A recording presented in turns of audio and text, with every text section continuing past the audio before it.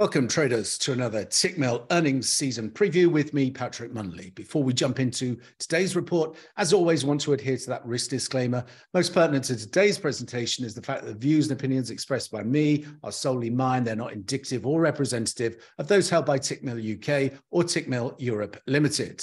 Okay, let's jump into today's report, and we are checking in with Google parent Alphabet, who are set to report earnings after the close of trade in New York today. We're looking for an earnings per share estimate of 1.176 on revenue of 76.179 billion. The issue for Alphabet is really around YouTube. It's likely to be a weak spot again when they report earnings this evening. YouTube's slowing ad revenue growth is one issue for Google, while the subscription side of its business remains opaque to investors. When Alphabet reported Google earnings for the September quarter, YouTube ad revenues shrank for the first time. YouTube ad revenues slipped 2% to 7.07 billion, missing estimates of 7.5 billion. Google began reporting some YouTube financial metrics separately in the fourth quarter of 2019. For this December quarter, analyst estimates that YouTube revenues of 8.2 billion, that's down nearly 5%. YouTube revenue boomed during the coronavirus pandemic. So the company faces tough year-over-year comparisons, according to some Google stock analysts. But other factors also are at work. YouTube is being squeezed on one side by restrictions on consumer data in the wake of Apple's privacy changes, and on the other side, by increased competition from streaming and short video platforms. Concerns on cash flow have grown following YouTube's recent announced $2 billion seven-year deal with the NFL for the Sunday Ticket, which will start in 2023.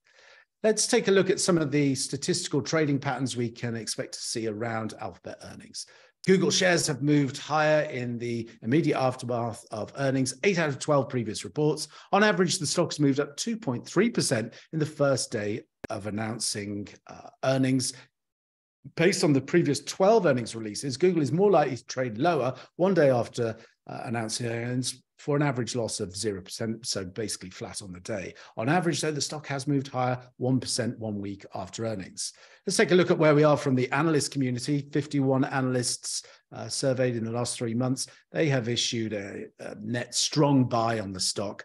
We have an upside target of 150 max with an average of 123.22.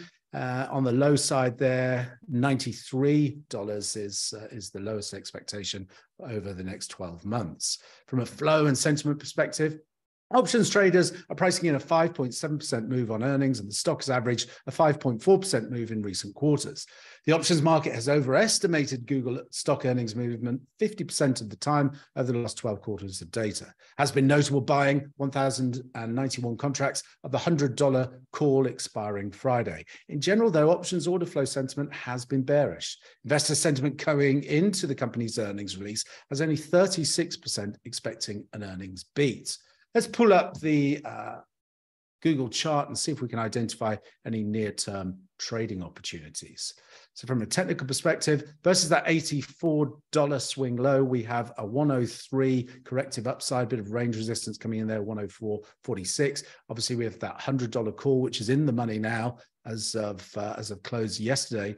So if the earnings come in line with estimates, or we get any upside surprise, I'd be looking to be long through that 104.70, targeting the yearly pivot, which comes in 107.58. We also have the descending weekly trend channel resistance coming in there, 107.40. So certainly I'll be protecting any profits by that stage. At this stage, any downside outlook or downbeat outlook from Google, I'd be looking for pullbacks into the gap here at the $93 level. Watch for bullish reversal patterns there again to engage on the long side, looking for a move up into our target zone of that yearly pivot, 107.60s. Obviously, if we can break out of this weekly descending trend channel, then we would be looking at that 122 upside objective from the analyst community as the target for the move to the upside. At this stage, it would really take a close back through the $90 level, as a meaningful bearish development, opening a move to retest $84 on the downside. As always, traders, plan the trade, trade the plan, and most importantly, manage your risk. Until next time, thanks very much.